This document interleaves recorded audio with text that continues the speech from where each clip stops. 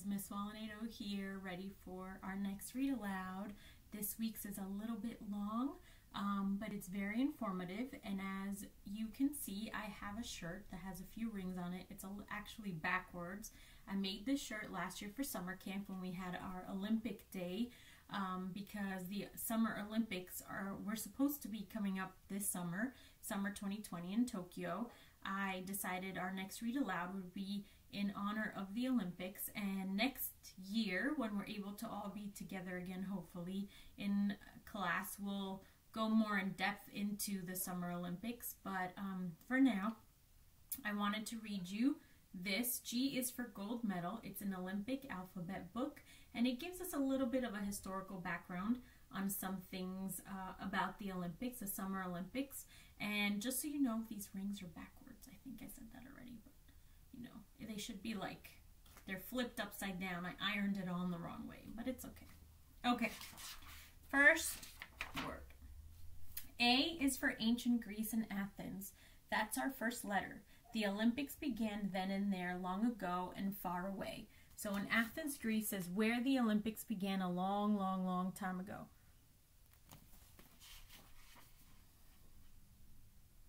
Ancient Greece was a collection of independent cities, and they were often battling each other. But once every 4 years, they stopped battling each other and agreed for 1 month to have athletes from all around compete. And that's how our first Olympics started. B is for a baron, Baron Pierre de Coubertin from France, who had the bright idea to give the Olympics another chance. This is the baron, and he wanted the Olympics to come back. You know, in 1896, he was able to see the first Olympics come to life in Athens, Greece. Most of the athletes in the first modern Olympics were Greek.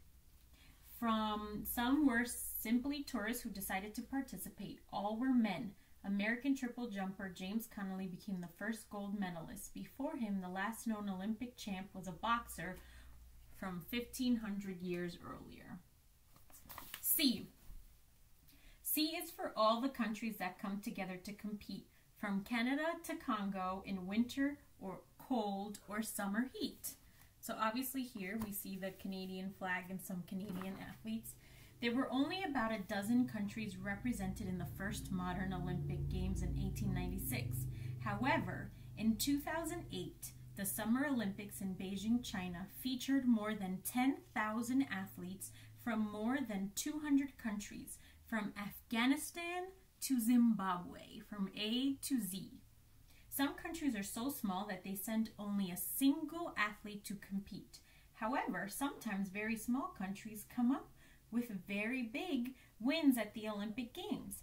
At the 1980 Winter Games, siblings Hani and Andreas Wenzel competed for Liechtenstein, a tiny European country with only 35,000 people in population. Together, they won 2 gold medals and 2 silver medals for skiing. D. D is for daring deeds of a decathlete. 10 events over 2 days is quite a daunting feat. How do you determine the world's best athlete? The decathlon is a good place to start. It measures an athlete's speed, endurance, strength, and jumping ability. When it first appeared at the 1904 Summer Olympics, the decathlon was known as the All-Around Championship. It consists of 10 different events over only a 2-day period. The first day's events are the 100-meter dash. That's a very fast run, boys and girls. You have to run really fast for 100 meters straight. Then there's a long jump, a shot put, a high jump, a 400-meter run. So all of these are part of track and field. The 100-meter dash is quick. The long jump means you have to run very quickly and then jump. The shot put means you have to throw a very heavy ball on your neck, you know, and athletes hold it like this and then they spin and let go. That's the shot put. And the high jump means that they run and they try to jump over a bar. So the bar, it's kind of like doing the limbo, but instead of going under the bar, you have to go over the bar and jump onto a big mat. And the second day, they have to do 110-meter hurdles. That means they have to jump over these metal and wood stands, so they have to hurdle. Maybe one of these days I'll make a film with all these events, since I know a little bit about track and field. They also did a discus throw, pole vault, javelin throw, and a long distance 1,500 meter run.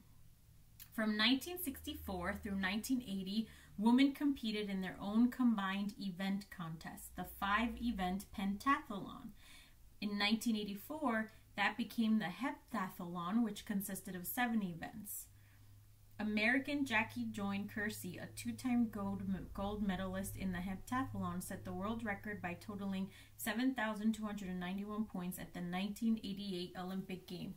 So they do a lot of different events. Kind of like a difficult sport, this one. E. E is for extinct events. There are dozens that are no more, like motorboating, rope climbing, croquet, and even tug of war. They're extinct. They do not exist in the Summer Olympics anymore. Early Olympic Games included some events that might seem a little peculiar to some of us today. At one time or another, competitors could be found climbing ropes, driving motorboats, or participating in a tug of war. Sometimes sports that were removed from the schedule are eventually returned to it. Golf and rugby haven't been in the Olympics since the early 20th century, but they were approved as events in the 2016 Summer Games. So the first time they appeared in the Summer Games was 2016. F is for our Olympic flag. As you can see, the rings on the top are red, black, blue, green, yellow. I have them opposite. Red, black, blue, green, yellow. See, they should have been turned upside down. Small NATO. Making mistakes. The 5 interlocking rings that are the symbol of the Olympic Games and make up the design of the Olympic flag were conceived by Baron Pierre, founder of the modern-day Olympics. The rings represent the union of the 5 parts of the world that send athletes and compete in the event. America, which includes North and South, and in between 2, Central. Europe, Asia, Africa. So America, Europe, Asia, Africa, and Oceania, which includes Australia, New Zealand, and all the islands around it. The 6 colors of the flag, a white background, and the 5 rings of blue, yellow, black, green, and red are said to be those that appear on all the national flags of the world. During the opening ceremony, the Olympic flag is carried into the stadium and then raised on a flagpole in the arena. At the closing ceremony, the mayor of the city passes the flag to the mayor of the next host city. So every 4 years, a new host city is chosen to host in advance, way in advance. So they start preparing. They need to create stadiums and have housing for the Olympic athletes. There's so many things that go into making the Olympics. I think I'm going to read half of the book this week, and next week I'll read the other half, because it's going to be a long, long story, and I want you all to listen and pay attention. So can you believe, a little bit off topic, red, green, black, yellow, or blue are found in every single flag of the world. You'll find at least one of these colors. That's something good to research. G. G is for the greatest athlete, according to a king. The guy could run and jump and throw. Jim Thorpe did everything. The star of the 1912 Olympic Games in Stockholm, Sweden, was Jim Thorpe, a Native American whose Indian name means bright path. He may have been the greatest all-around athlete in history. Thorpe, who also played pro football and baseball after the Olympics, won both the 5-event pentathlon and the 10-event decathlon in 1912. Afterward, the King of Sweden told him, "Sir, you are the greatest athlete in the world." Thorpe replied, "Thanks, King." And that's him, right there. H. H is for the high jump, always a harrowing hop. Ha! They laughed at the inventor of the Fosbury flop. So remember I told you it's kind of like limbo, except instead of going under, you got to jump high over the pole. That's what it looks like, right there. It isn't often that a kid can transform a sport. But that's what 15-year-old high jumper Fosbury did in 1963. At the time, almost every successful high jumper used a style called the straddle, but it didn't work for Fosbury. So instead of straddling the bar, he jumped shoulders first and upside down, arching his back as he cleared the bar. His competitors thought he looked silly, like a fish flopping onto a boat. A photo of him jumping even appeared in newspapers with this caption, "World's laziest jumper."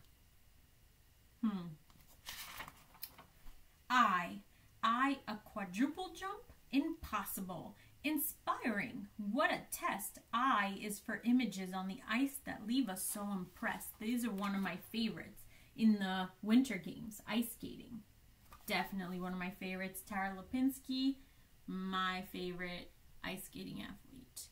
The winter sport of figure skating, which includes ice dancing, pair skating, and women's and men's singles, actually began as an event in the Summer Olympics.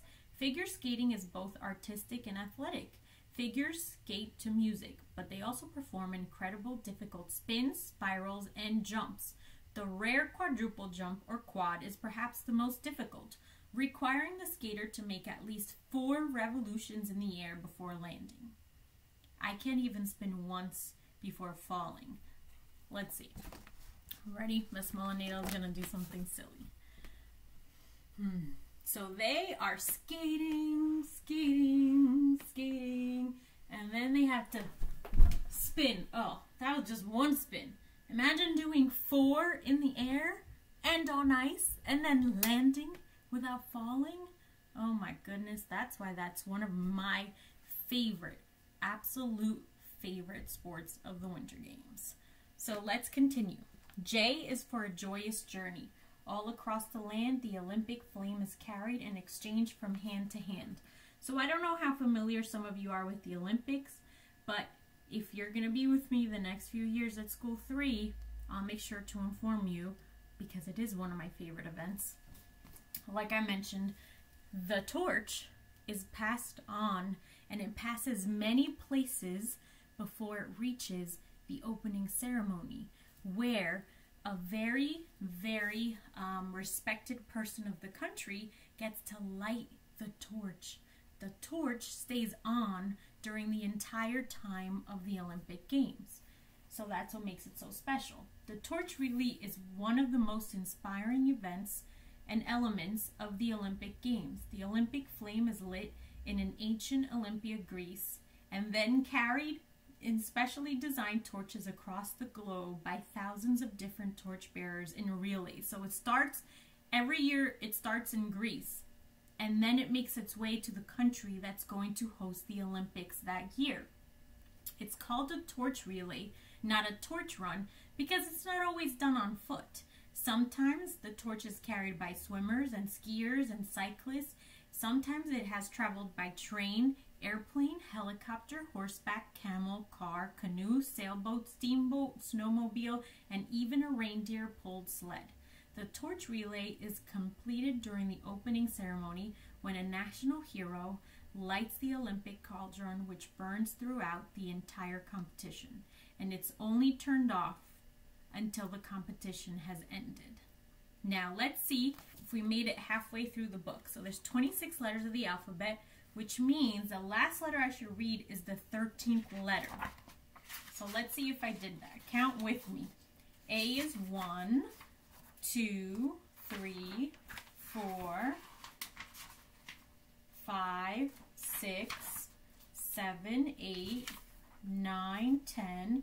We have 3 more letters to go before I stop this video. K.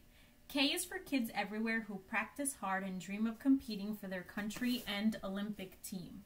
Most every Olympic sport organizes junior programs to help develop future stars. So all of you that love playing recreation soccer or swimming or gymnastics or dancing, someday you could be in the Olympics.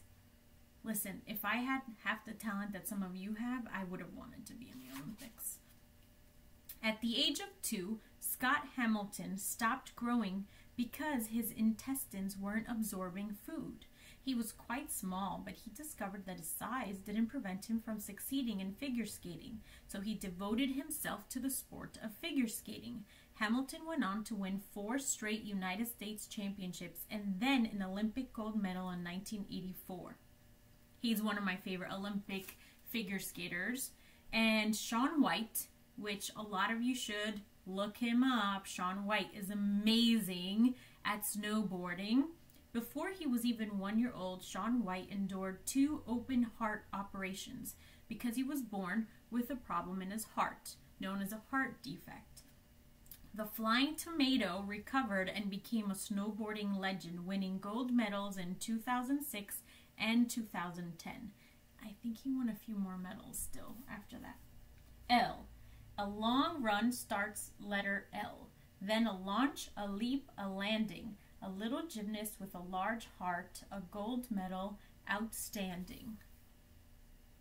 L. Artistic gymnastics events have introduced some of the most famous Olympic athletes in history. Female Olympic gymnasts compete in 4 events. Another one of my favorite sports, but this one is in the Summer Olympics, gymnastics. They compete in the vault, uneven bars, balance beam, and floor exercise. The men compete in 6 events: the vault, the floor, a pommel horse, the rings, the horizontal bar, and the parallel bars. Medals are awarded for a total team score for each apparatus and for the top gymnast in the all-around competition. In 1984, Mary Lou Retton scored a perfect 10 to become the first American woman to win the all-around title. 12 years later, Carrie Shrug completed her second vault attempt despite having severely injured her ankle. She landed in great pain, but raised her arms in triumph, and the Americans won the gold medal in 1996. That is the first time I remember watching the Olympics, and I'm going to get teary because I remember watching that live on TV. I'm going to post some of the links of some of these Olympics so you can watch them, and they're like really amazing to watch. And I'm going to stop at letter M. A medal, that's our letter M. You won. They're cheering loud. Stand for your national anthem and make your country proud. So when you win the medal, you stand at the podium. They give you the medal and the olive wreaths or a flower or something, and then you stand there and you watch your flag of your country get raised, and you stand there for the national anthem. And you know how I cry so much? Every time an American wins, I cry. Especially this next guy I'm going to talk about. The swimmer, Michael Phelps, won an amazing 14 Olympic gold medals in 2004 and 2008, giving him 4 more than any athlete in history. Other gold-collecting Americans include sprinter and long jumper Carl Lewis, who won 9 gold medals in the Olympic Games, Eric Heiden and Bonnie Blair, who were speed skaters. One of my other favorite Olympic sports in the winter time is short track, and Apollo Ono. You gotta watch him race on skates and win gold medals too. Alright, that's all for the first part of G is for gold medal. Next week I'll read the second part for us, which will be letters N through Z, and try to have a little bit more cool information on this. Okay, I hope you enjoyed it. I hope you watched some of the links that I put on my website this week about some of the most amazing Olympic opening ceremonies, the biggest American wins of gold medals in Olympic history, and more.